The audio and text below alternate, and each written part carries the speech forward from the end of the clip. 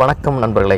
அரசு வேலைவாய்ப்பான Tamil Nadu state AIDS control சொசைட்டியில் பல்வேறு மாவட்டங்களில் வேலைவாய்ப்பு அறிவிப்பு வெளியிட்டிருக்காங்க. இது என்ன பதவி, என்னென்ன கல்வித் தகுதி, எவ்வளோ சம்பளம், இந்த பதவிக்கு எப்படி விண்ணப்பிக்கிறது போன்ற முழு தகவலையும் நம்ம பார்க்க போகிறோம். இது வரைக்கும் நம்ம சேனலை நீங்கள் யாரும் சப்ஸ்கிரைப் பண்ணாமல் இருந்தீங்கன்னா தவறாமல் சப்ஸ்கிரைப் பட்டனையும் பெல் பட்டனையும் கிளிக் பண்ணி வச்சுக்கோங்க. நீங்கள் சப்ஸ்கிரைப் பண்ணுறதுனால மட்டும்தான் உங்கள் மொபைலுக்கு ஜாப் சம்மந்தமான நோட்டிஃபிகேஷன் வரும், இல்லாட்டி வராது. வீடியோவை ஸ்கிப் பண்ணாமல் இறுதி வரை பார்த்தீங்கன்னா இந்த பதவிக்கு எப்படி விண்ணப்பிக்கிறங்கிறத முழு தகவலும் கிடைக்கும். தவறாமல் வீடியோவுக்கு லைக் பட்டனையும் ப்ரெஸ் பண்ணிடுங்க. தமிழ்நாடு ஸ்டேட் எய்ட்ஸ் கண்ட்ரோல் சொசைட்டியில் டெம்பரவரி போஸ்ட்டு தான். இந்த பதவிக்கு டெம்பரரி போஸ்ட்டாக இருந்தாலும் பரவாயில்ல, சும்மா இருக்கிறத விட ஏதோ ஒரு வேலைக்கு விண்ணப்பிக்கலாம். என்ன இந்த பதவிக்கு விண்ணப்பிக்கிறது, பாஸ்போர்ட் சைஸ் ஃபோட்டோகிராஃப், சர்டிஃபிகேட் எல்லாத்தையும் என்க்ளோஸ் பண்ணி இந்த டெம்பரவரி போஸ்ட்டுக்கு விண்ணப்பிக்கலாம். இந்த பதவிக்கு பார்த்திங்கன்னா கிருஷ்ணகிரி மாவட்டத்தில் ஒரு காலி பணியிடங்களும், அது வேக்கன்சிஸ் எந்த இடத்துலங்கிறதும், அது அப்ளை பண்ணுற அட்ரஸும் கொடுத்துருக்காங்க.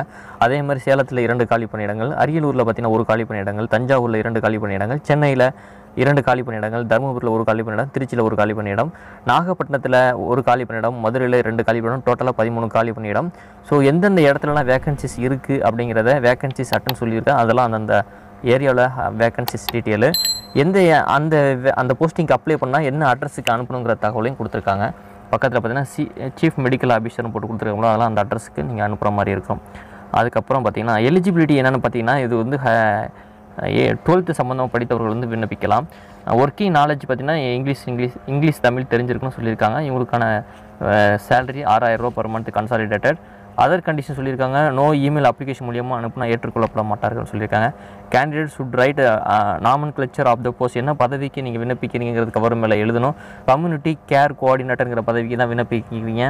உங்களுக்கான கல்வி தகுதி பார்த்தீங்கன்னா 12th முடிச்சிருக்கணும்னு சொல்லியிருக்காங்க. அதாவது 10th +2 பேட்டர்ன் அல்லது +1 11th +1 பேட்டர்ன் படிச்சிருக்கணும்னு சொல்லியிருக்காங்க. அடுத்து ஏற்கனவே அவங்க இதில் ஒர்க் பண்ணி டிஸ்மிஸ் பண்ணவங்களை வந்து அப்ளை பண்ண முடியாதுன்னு சொல்லியிருக்காங்க.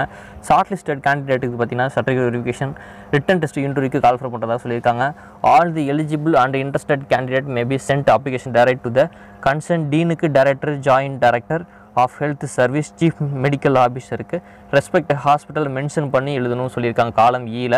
ஸோ வந்து 26/7/2019 சாயந்தரம் 5:45 மணிக்குள்ளே அனுப்பிடுங்கன்னு சொல்லிட்டு project director Tamil Nadu state AIDS control society அவர்கள் தகவல் வெளியிட்டிருக்காங்க. ஸோ இந்த பதவிக்கு விண்ணப்பிக்கிறதுக்கான அப்ளிகேஷன் ஃபார்மெட் இதுதான். ஸோ இந்த அப்ளிகேஷன் ஃபார்மெட் பார்த்திங்கன்னா டிஸ்கிரிப்ஷன் லிங்க்லேயும் நான் கொடுத்துருக்கேன்.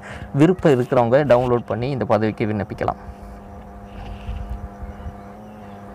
அதே மாதிரி பார்த்திங்கன்னா இந்த பணிக்கு சமூக நல ஒருங்கிணைப்பாளர் பணிக்கான விண்ணப்ப படிவம், இதுக்கும் பார்த்திங்கன்னா தமிழில் கொடுத்துருக்காங்க.